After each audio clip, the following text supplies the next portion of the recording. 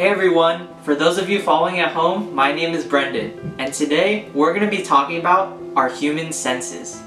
So what are senses? Senses are a human's capacity to respond to an external or an internal change. For example, they're responsible for you watching videos at home, or even hearing music, or tasting your food. Can you name the 5 basic human senses?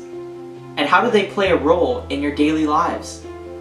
To answer that question, we have sight, hearing, taste, touch, and smell. These senses are collected and processed through something called the sensory nervous system. Think of the sensory nervous system as a system of roads that connect a house, which is your brain, and other places such as the sensory organs, like the mouth, the nose, the ear, or even the tongue. So, these are the basic 5 senses, but did you know that we have more than just 5? Today, we're going to be talking about 3 of the more mysterious senses that you might not know about.